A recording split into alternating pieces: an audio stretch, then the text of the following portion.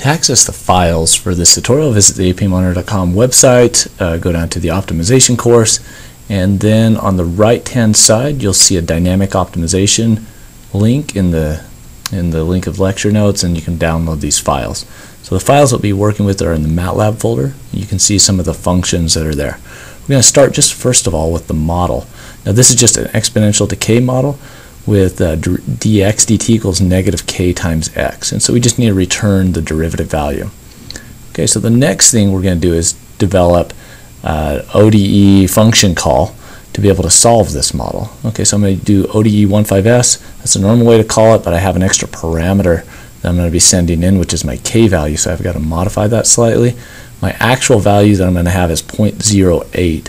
My guess value is going to be 0.05 for the k value. So we're going to compare those. We're also going to add a little bit of noise there, and then I'm going to plot the resulting difference between those two.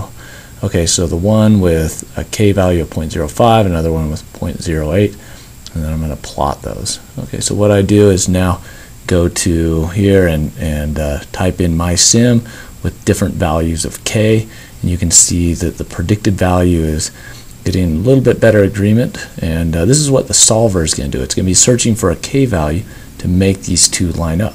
So what I need to do for my solver is first of all define an objective function, the objective of what I want to try to minimize to say that this is a good fit for my model. Okay, so I'm going to call my ODE15s again with the extra parameter there. I need to modify that. It's a little bit funny syntax there, but just have the third argument there after my model is k. And then I have some measured values just like I had previously. So I'm going to add noise to this, the analytical solution to that differential equation, and I'm going to see if I can recover the solution. And so in this case I'm going to sum up the difference between model and measured and square that. Okay, so now I'm going to also program this confidence interval. So I'm going to solve this graphically first, and what we want to see is the sum of squared errors as I change the k value.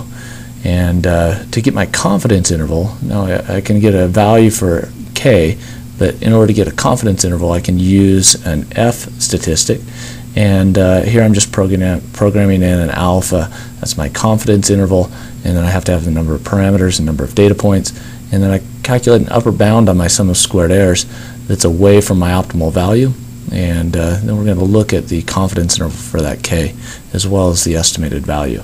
Okay, so now I have I'm going to run this script, and I'm going to run it in debug mode and just kind of step through it and let it get down to figure 1, and then I'm going to go ahead and plot this. Let me rearrange the size just a little bit so we can see.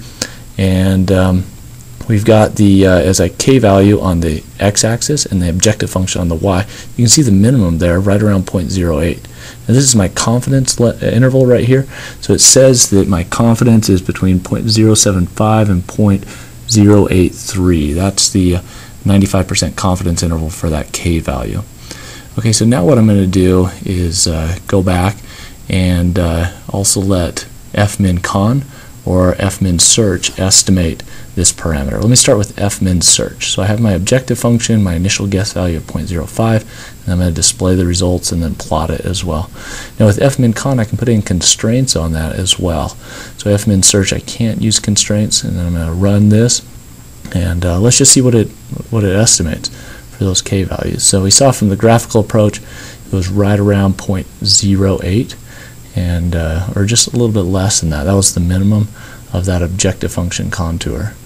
Okay, so I'm going to go ahead and step through this. You can see as it's guessing these new k values, I put my mouse over the k value for each iteration that I'm debugging and stepping through here.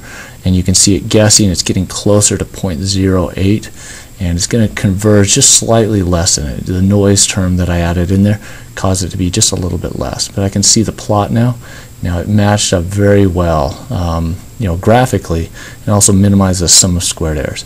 So let me go through, and I'm going to do this with fmin_con as well. It's going to be a very similar result, not exactly, but we're solving this numerically, so there's going to be just a little bit of difference, but very similar results with fmin_con. Okay, so that concludes this tutorial with MATLAB. Dynamic processes and the differential equations that describe them are found in many places: math, science, business, engineering.